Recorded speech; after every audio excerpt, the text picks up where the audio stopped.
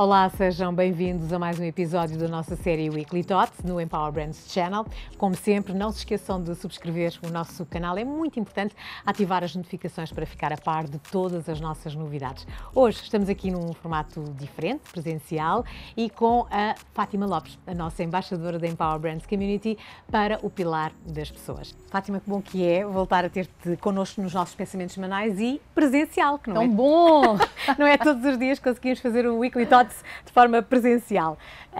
Hoje, para falar de um tema, vamos ter aqui uma série em breve, não é? Estamos a estrear este Weekly Thoughts no fim de semana e no dia 19 de outubro estamos a estrear. Mudar para melhor. Mudar para melhor com a tua condução, és tu quem conduz estas viagens, estas histórias, à procura também desta coragem que tem que existir muitas vezes dentro de nós para nos darmos a oportunidade a experimentar outras coisas. É verdade. E é um bocadinho este o tema que nós gostaríamos de trazer aqui para a reflexão da comunidade, não é? Sabes que eu acho que falta uma palavra que se chama atrevimento. Tu, às vezes, para poder experimentar uma área profissional que não é a tua, tu tens que te atrever. Repara, com a pandemia aconteceu uma coisa muito curiosa, que foi pessoas que perderam o seu trabalho e às vezes só tinham experiência naquela área, de repente viram-se sem nada, mas porque querem trabalhar, porque acham que mais vale estar a trabalhar numa coisa completamente diferente do que estar parado em casa, porque esse tempo não fica no currículo de maneira nenhuma, e experimentavam uma coisa nova. E acabam por descobrir que se apaixonaram por aquilo que lhes caiu nas mãos e que elas nem sabiam, enfim, que tinham jeito, que tinham prazer em fazer.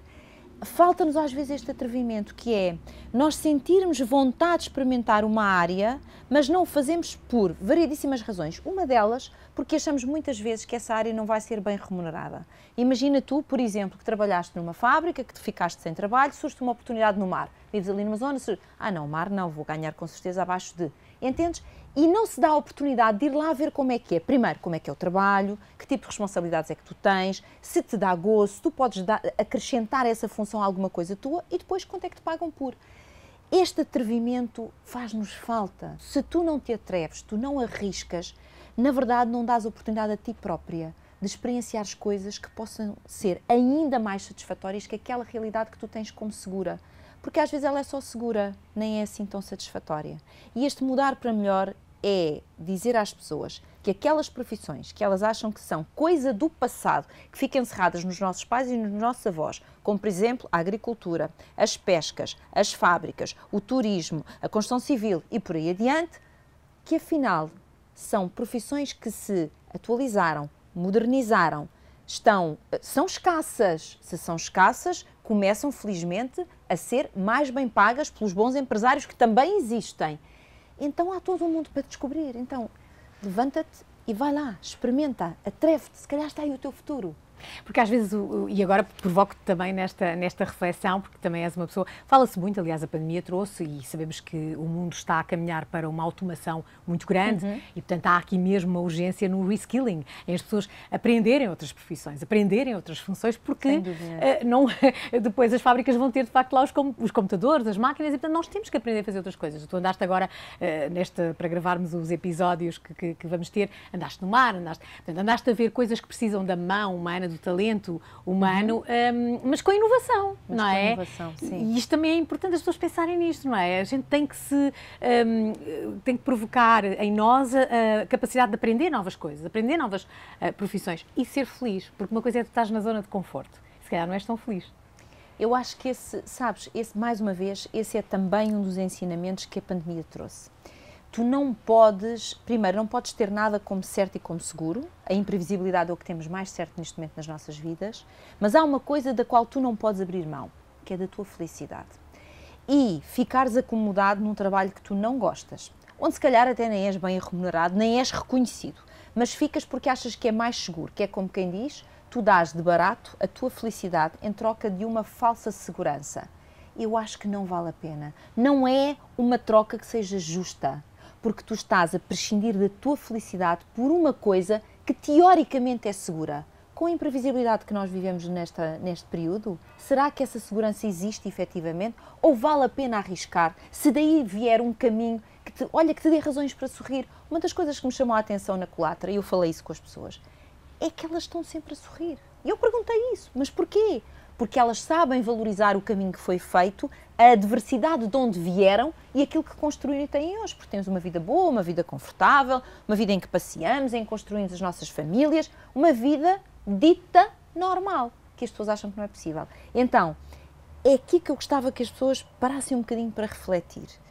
Se estão ou não felizes naquilo que fazem. Se não estão, procurem caminhos. Não é mudança assim. Os caminhos procuram-se e é preciso construir etapas para que essa decisão possa ser tomada em equilíbrio. Mas procurem, experimentem. Eu lembro-me sempre do caso de uma psicóloga com quem me cruzei há pouco tempo, numa palestra, e que é uma senhora que, apesar de ter tirado psicologia, uma mulher jovem, tinha 35 anos, mais ou menos, 35, 36, ter tirado psicologia, neste momento estava a trabalhar na área agrícola. Ou seja, eram pessoas que ela conhecia e ela procurou estas pessoas, perguntou se podia experimentar, isto nas férias, para ver como é que se dava, experimentar, porque ela era uma curiosa, ela era uma estudiosa, era de produções estufas, uma estudiosa e uma curiosa destas áreas e queria experimentar. E não tinha planos para as férias, se eles não se importavam, ela faria ali as férias para experimentar. Oh, mas ela apaixonou-se de tal maneira por aquilo que faz, depois como estudiosa e curiosa que é muito boa, porque quando tu fazes com paixão, tu tens excelência nas mãos, tens excelência no que tu produzes, e ela acabou por tornar-se uma pessoa que hoje é o braço direito de quem dirige aquele negócio. E ela diz, eu tirei psicologia para que os meus pais tivessem o canudo que eles achavam que eu devia ter, mas não era isso que me movia-me a terra. Então, são estes exemplos, porque a felicidade é um bem de que não se pode abrir a mão. São estes exemplos que eu acho que também é importante relatar às pessoas, não é estes que vamos ter na série, mas estes a mim dão-me sentido à nossa série, não é? Ela faz sentido. Eles validam a nossa série, não é? Completamente. Fátima, e falando em felicidade, como habitualmente terminamos os nossos pensamentos com uma sugestão de cultura e lazer, desta vez acho que vamos até Mação, não é? Vamos até Mação. Vamos até Mação porque no dia 23 vai acontecer um dia inteiro de palestras do Simply Flow. O Simply Flow é a minha plataforma digital totalmente dedicada à saúde e bem-estar, que cumpre 5 anos, que faz o seu primeiro encontro presencial com os seus especialistas e, portanto, vamos estar no auditório lá em Mação, desde as 10 da manhã até às 6 da tarde, a dar palestras todas elas positivas, de empowerment para as pessoas e a ajudar uma coisa que para mim é muito importante, quebrar a ideia da interioridade e mostrar que em qualquer sítio deste país fantástico nós podemos fazer eventos. É levar as pessoas até lá, levá-las a descobrir, neste caso, a riqueza de Mação e ter um dia de partilhas. E um dia que eu sei que vai ser de grande crescimento para quem ali estiver a ouvir. Portanto, se não têm ainda programa para este sábado, vão às minhas redes sociais, estão lá a forma das pessoas se inscreverem, porque têm que se inscrever, a entrada é gratuita, e façam-me uma visita. Vou gostar de vos ver por lá. É sinal que se preocupam com a vossa saúde e o vosso bem-estar. Não podíamos terminar de melhor forma, não é? Obrigada. Fantástico, vamos todos para Mação. Vamos todos para Mação. Obrigada. Obrigada eu. Quanto a si, já sabe, deve ativar sempre as notificações, subscrever o canal se ainda não subscreveu. Não se esqueça que vamos ter a estreia da série Mudar para Melhor com a Fátima Lopes, já na próxima semana, dia 19 de outubro. Portanto, fique atento. Coloque as notificações bem ativas para não perder este primeiro episódio que irá estrear já no dia 19. Continue connosco com os conteúdos de excelência do nosso Empower Brands Channel.